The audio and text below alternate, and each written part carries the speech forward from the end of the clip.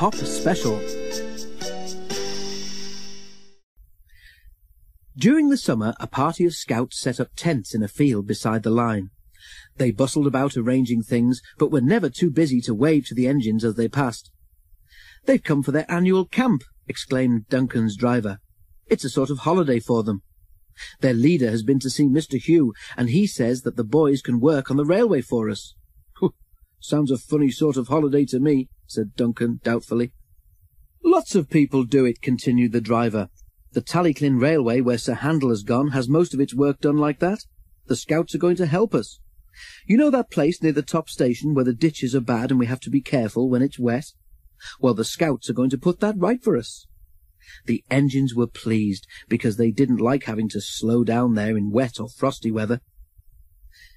It was anything but frosty at present. Each day the sun shone, and it became hotter and hotter, too hot even for holiday-makers to lie on the beach. Every train was full. The scouts were hot too. They rested thankfully as the trains passed, but their cheerful waves became wearier as the week wore on. On the final day of their camp, Duncan toiled uphill with the last train. He was looking forward to a rest under the trees at the top station. As Duncan neared the place where the scouts were working, he whistled to warn them he was coming. Then he saw a figure crossing the line in front of the train. Duncan's driver put a hand on his brake. "Steady on, Duncan," he warned. "It looks as if the scouts' leader wants us to stop for something." Duncan drew gently to a halt, and the leader climbed onto the step of his cab. "Is anything wrong?" the driver asked anxiously. "Not yet," replied the leader, "but I'm afraid there might be unless the boys have a drink. Can you drop off some pop or something when you next pass, please?" "No problem," replied the driver. "I'll see the refreshment lady when we reach the top station." But when they got there, the driver came back from the refreshment room with a long face. "Not a bottle to be had," he moaned to Duncan. "Everyone's as thirsty as those boys. So now what?" Duncan didn't know. He thought so hard that he began to feel thirsty himself. Then, suddenly, an idea came to him. "Isn't there a shop near the station by the lake?" he said.